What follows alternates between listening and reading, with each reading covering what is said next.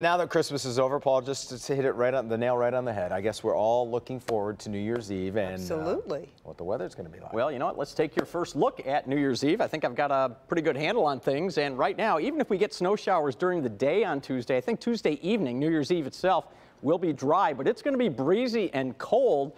Wind chills are going to be around 20, so as long as we can keep the roads dry, I'm fine with all the rest of it. The important thing, you know, they call it amateur night for a reason. Let's just keep those roads dry, and we'll all be good and happy with that.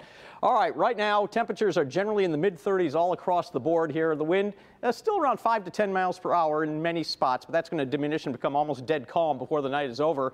And take a look. We've been getting storm pins of the Christmas Day sunset all week long, and this is just another spectacular one. This was taken on the Lake Erie shoreline between Monroe and Estro Beach. You're looking to the southwest here, and if you look right there, that is the Fermi 2 nuclear power plant there. And by the way, that is not smoke coming out the top of those, because nuclear power plants do not emit smoke. That is pure steam. That's water vapor. It's steam that's coming out of those towers. So that's a great shot. Thank you for sending that in. That's a really cool shot. All right, we're continuing to watch moisture continue to pool and really expand here in the nation's midsection. We have quite a storm that's winding up here. A lot of Gulf moisture coming in off that Gulf of Mexico, and the cold air is coming down here. So on the back side of this thing, there is real deal snow that is going to be dealt with over the next 36 hours.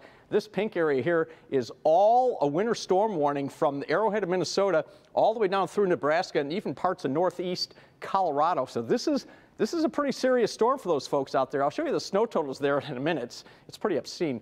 So we have high pressure that's in control through tonight. Now, the clouds have hung tough, but we still think that there's going to be some at least partial clearing later tonight. And then into the day tomorrow, at least partial sunshine. So not a bad day with a high temperature in the low to mid 40s.